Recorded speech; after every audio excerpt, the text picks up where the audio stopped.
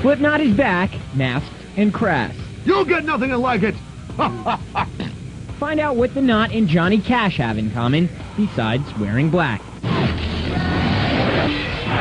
Coming up, just when you thought you'd never see their pretty faces again, Slipknot is in the studio. Now that we're back, it's better than it ever has been. We're back like hardcore. Still crazy after all these years. After rumors of breakups and bad blood, it looked like the masked madmen of Slipknot were going to hang up their Halloween gear, but super producer Rick Rubin brought the band back from the brink, and they are now completing their third album in their LA recording headquarters, which sounds a little like the Justice League of America to me, only creepier. Slipknot are back, and as Ian Robinson found out, back with a vengeance.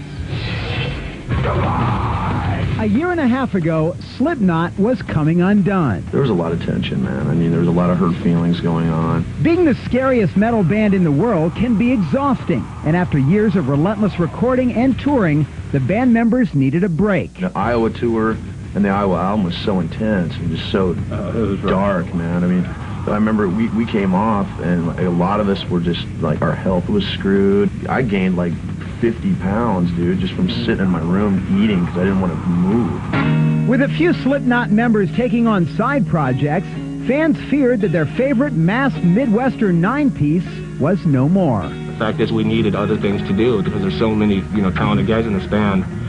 Everyone wanted us to go and have a little breathing room on other realms.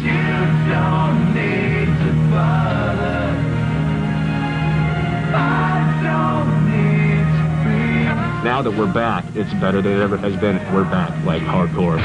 And the Knot is back in the studio, recording in a Los Angeles mansion with legendary production guru Rick Rubin. It's insane what we've been doing since working with Rick. He has the ability to look at an artist who's already established, who's already pretty much known for what they do, and look at it from a different direction and be able to pull that out, And it's all about interpretation.